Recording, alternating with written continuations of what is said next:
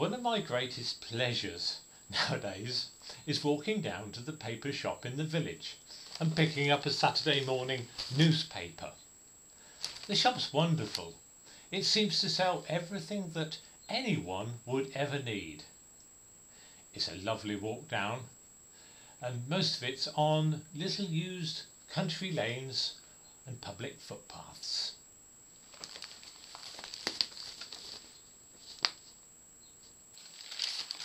But as I approach the paper shop, there's about 300 yards of busy road, and being an agricultural area, there's often lots of huge agricultural contractors, tractors and trailers flying up and down the road.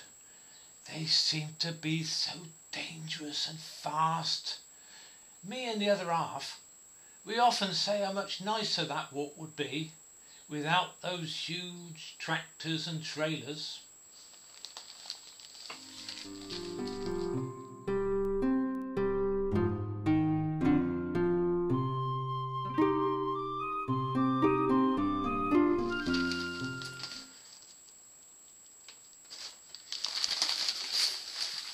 I met an old friend when I went down to the paper shop to get my paper this Saturday.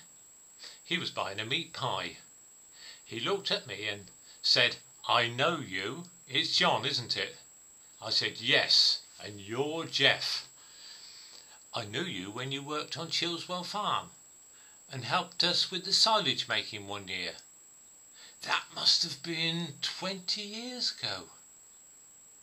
"Yes, and you had that Rover 3.5. And after work we'd all pile in your car and find somewhere to drink lots of lager and pub food. No worries about waistline in those days."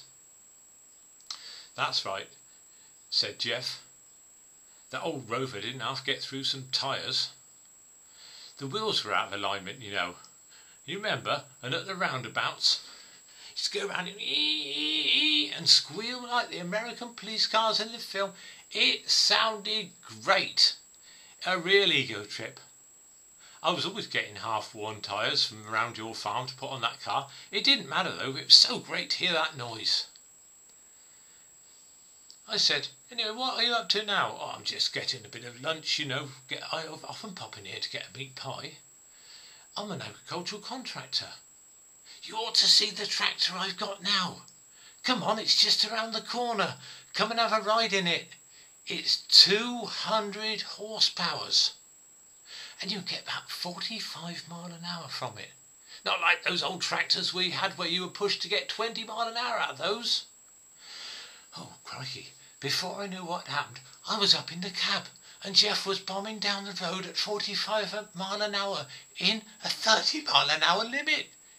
It was exhilarating, and we were king of the road.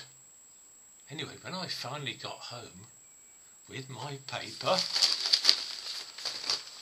the other half said to me, "I happened to be down the village earlier and I saw one of those horrible, huge contractors' tractors tanking along the road, and the driver was yak, yak, yak onto someone else in the cab who looked suspiciously like you."